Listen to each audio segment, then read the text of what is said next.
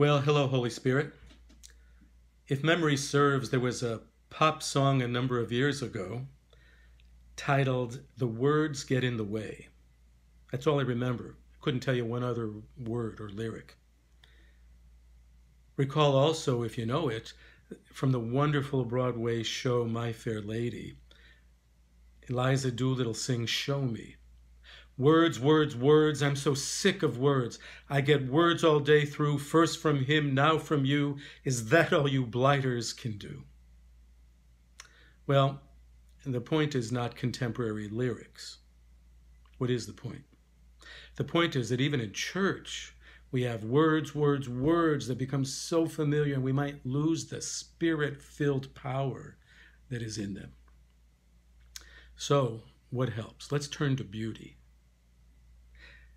Listen to this 3-minute video. There are 2 words in the video, Ave Maria. Not even the whole Hail Mary, just Ave Maria.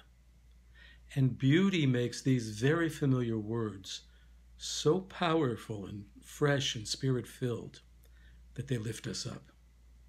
I guarantee you, find a quiet moment, give yourselves 3 minutes. Let this music enter into you. You'll receive beauty, and your soul will be lifted up. Praised be Jesus Christ.